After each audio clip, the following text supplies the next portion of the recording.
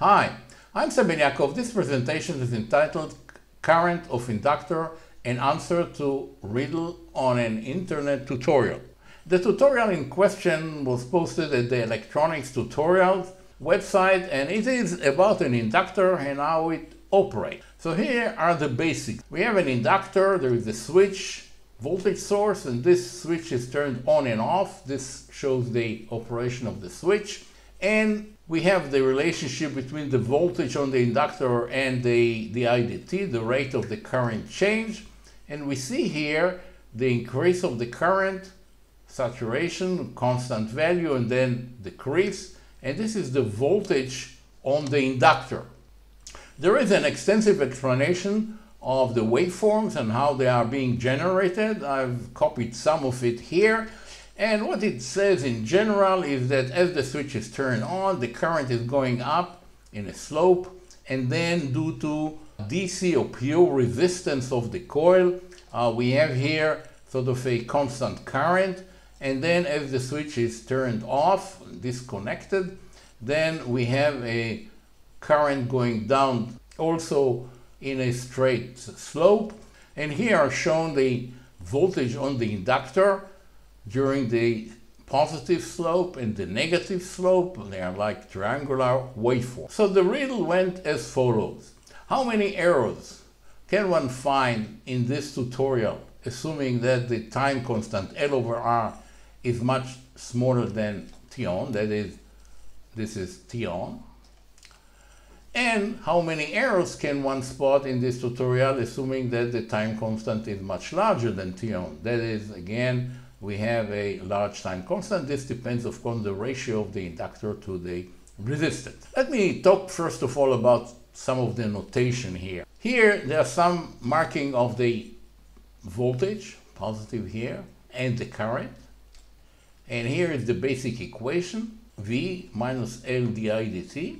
Unfortunately, these notations are wrong. And the correct ones are the following. If you connect the inductor to a battery, you'll have a di dt going this way, and then the plus will be here, and the minus will be here.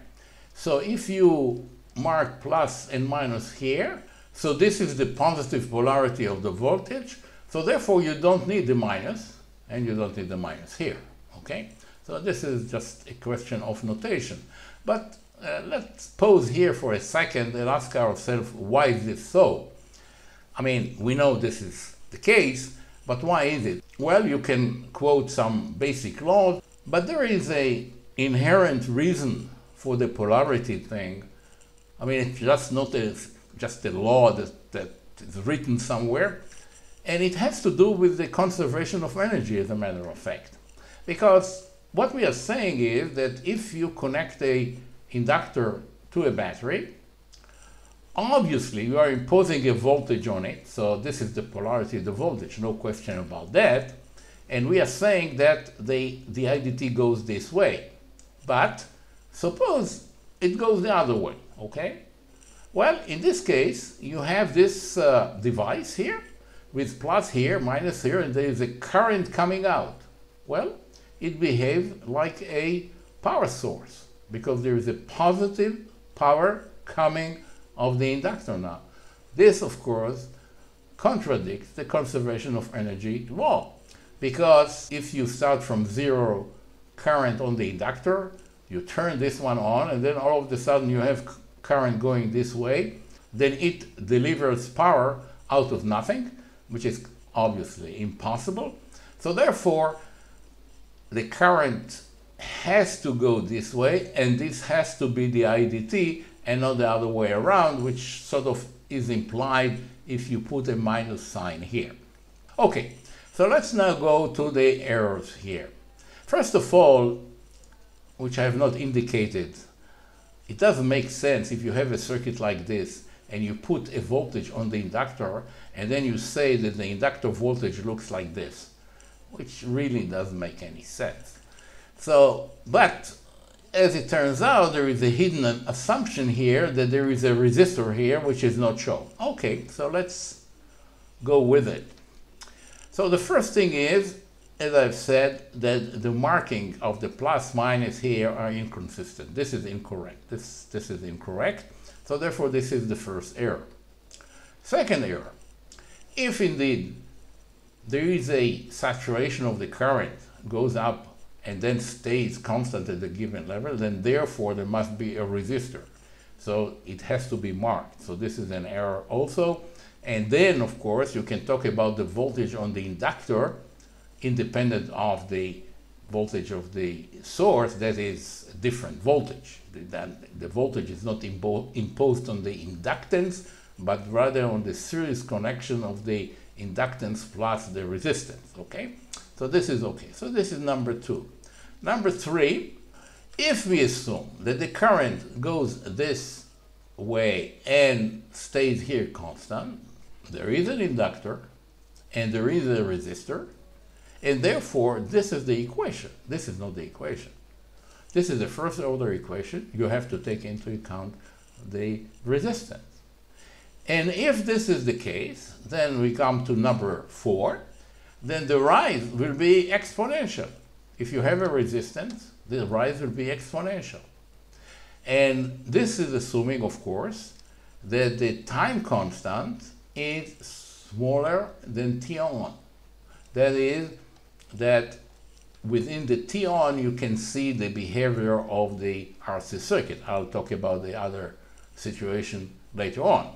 So in this case, if the time constant is smaller than t on, then therefore you see here an exponential rise, like this is the equation, of course, and same way you'll see a jump in the voltage on the inductor, because at the point 0 there's 0 current, 0 voltage drop on the resistor. All the voltage is on the inductor.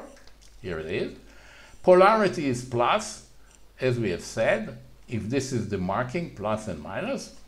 And again, exponential decay.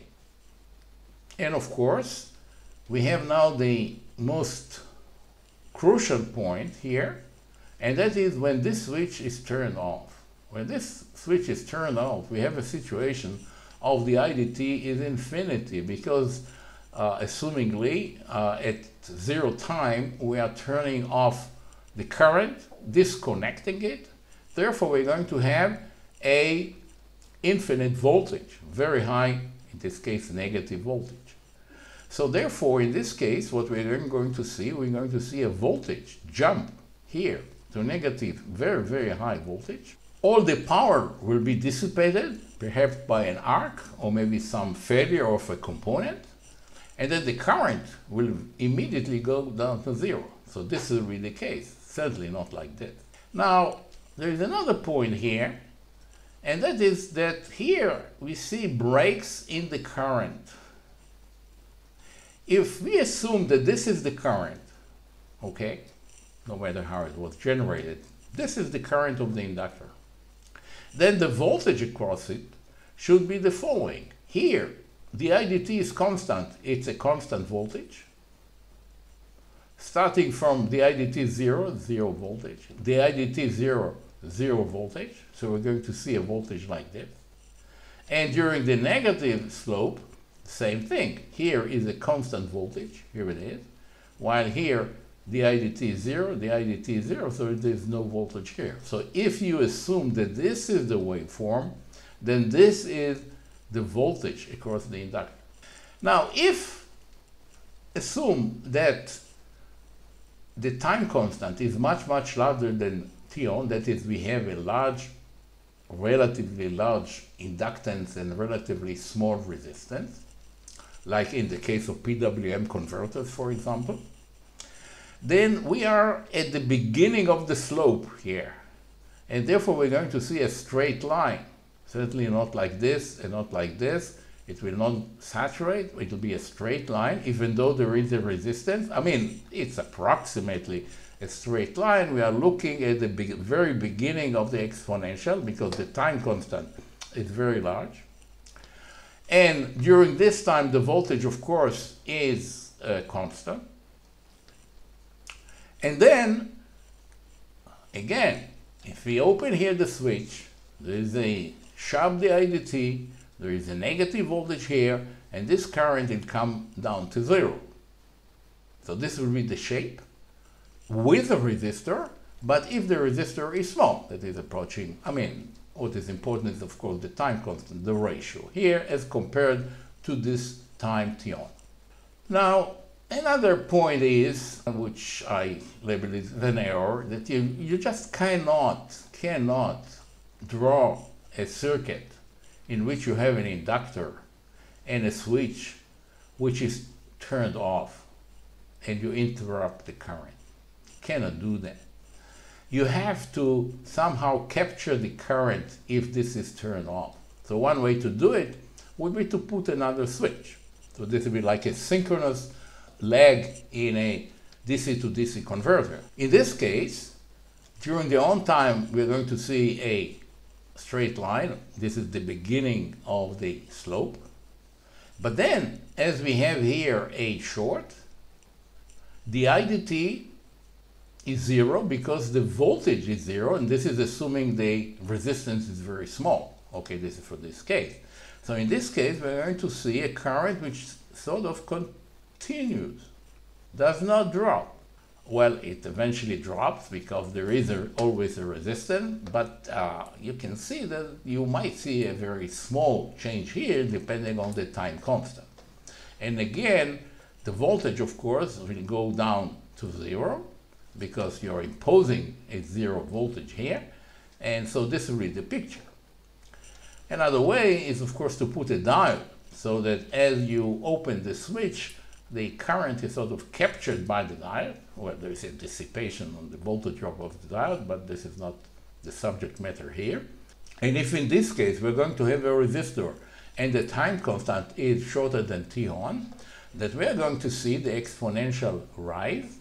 Obviously the voltage on the inductor will be a jump again, an exponential decay.